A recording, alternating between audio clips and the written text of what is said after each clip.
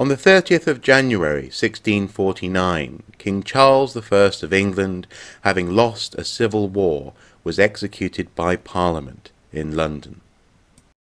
The day after his execution, his head was sewn back on, and the royal body was transferred by boat along the Thames to Windsor Castle. Eager to avoid creating a shrine to his martyrdom, the government kept his burial place a secret. However, Mr. Herbert, valet to the king, knew Charles had been interred in the tomb of Henry VIII. This secret was only revealed after his death. More than 150 years later, at the beginning of the 19th century, workmen constructing a new tomb house in St. George's Chapel in Windsor Castle came across the tomb of Henry VIII, in which there were 3 coffins.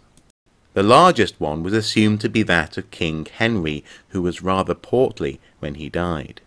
The smallest was thought to be Jane Seymour, King Henry VIII's favourite wife, who bore him a son and heir. The 3rd coffin was assumed to be that of King Charles I, but confirmation was required.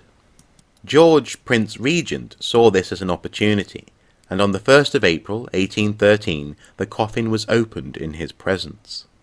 The royal physician, Sir Henry Halford, was also present to inspect the body. Identification was fairly straightforward. First of all, the name King Charles 1648 had been inscribed on the coffin lid. Secondly, Sir Henry noted that the 4th cervical vertebra had been hewn in 2. Clearly this man's head had been chopped off. The body identified, the parts were returned, and the tomb was resealed, with King Charles intact. Or so people thought. You see, Sir Henry had a cunning plan. He had kept the 4th cervical vertebra, and, well, he decided to glam it up a bit. He had it mounted in gold. As bizarre and gaudy as this is not the end. You see, he had this attached to a salt shaker. This salt shaker was brought out on special occasions, so that when his visitors said, "Can you pass the salt?" they would be shocked to find this very curious conversation piece.